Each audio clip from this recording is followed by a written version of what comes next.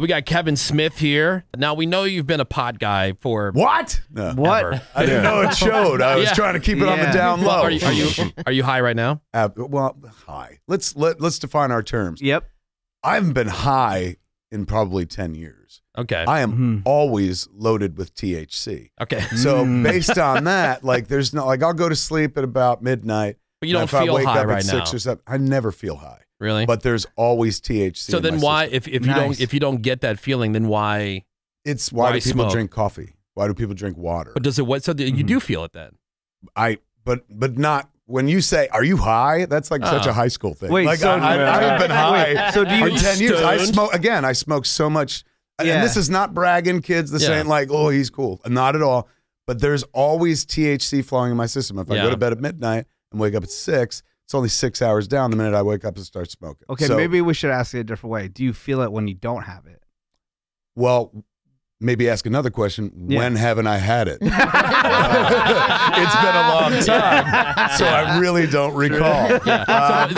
And yet I'm not like I do a bunch of stuff. I spin a lot of plates, so I'm not. I never feel baked, and part of it for me is like working through it. I enjoy smoking so that I could show off and be like, look at the 19 things I'm doing. I'm baked out of my mind because that's how I like perceived Seth Rogen on Zach and Mary Make a Porno. I was like. He's constantly baked, but not like baked, like sitting there watching TV, but he always smells like weed. Yeah. And not only is he making my movie and making it better by making 3 additional movies inside my movie that are much funnier than the one I wrote, he's working on 2 other projects with Evan in his trailer between takes and stuff like that.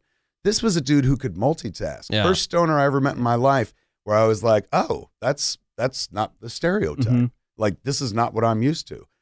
Most of the stoners I knew, Jay was there for a second before he moved on to harder things. Brian Johnson took a whole year off in California smoking weed and watching South Park. And I was just like, well, there you go. That's the kind of thing. So I was never really a weed guy. I could count on maybe 2 hands the amount of times I'd smoke weed prior to my 38th birthday or something like that. Then I worked with Rogen. I was impressed by him. At the end of the show, my friend Malcolm was like, he wants to smoke with you.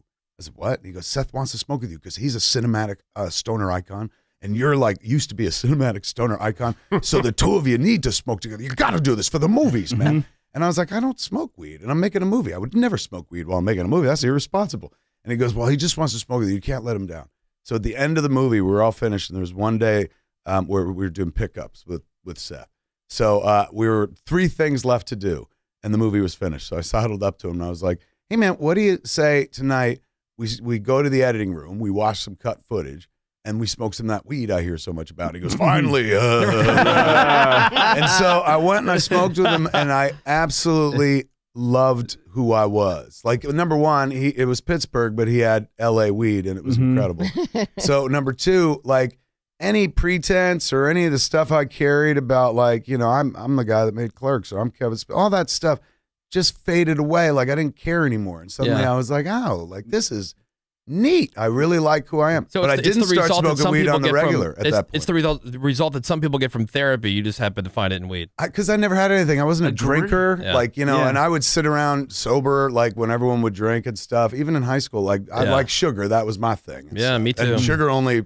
It didn't make you, it made you happy, but it didn't get like make you loopy and stuff. Right. So when I found weed, it wasn't that it made me loopy. It made me feel like, oh, I could be myself. Like, weed doesn't make you a better person. Doesn't make you more creative. People are like, does it make you more creative? Absolutely not. If you're not creative, weed's not going to make you creative. However, if you're remotely creative, or if you just have good ideas that are always stymied and hampered by the second inner voice that's like, hey man, why you? Why would you do that?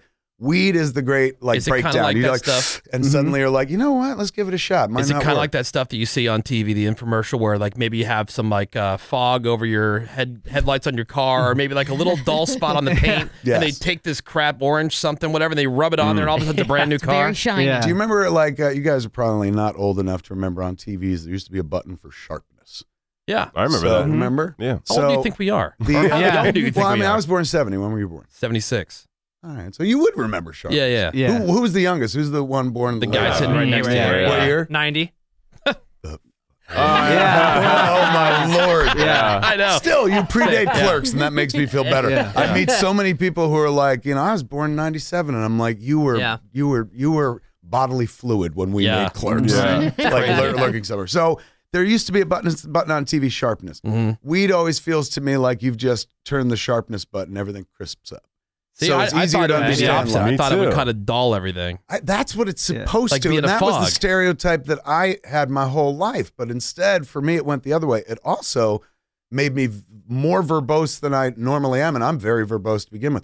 Weed has a cocaine-like effect on me. And I've never had cocaine, but people describe me when I started smoking weed. My wife's like, "Isn't that are you sativa doing though? coke?" There's two different, like Sativa and indica. And I'm a very sativa guy, but that would explain, 'cause I'll that's what smoke anything, gets you like hyped, any right? Porter Storm. So I'll make an indica and make it work like a sativa. I refuse to let the weed take me down. So I'm always kind of up. But that's part of the fun. It's like, I'm going to work through this.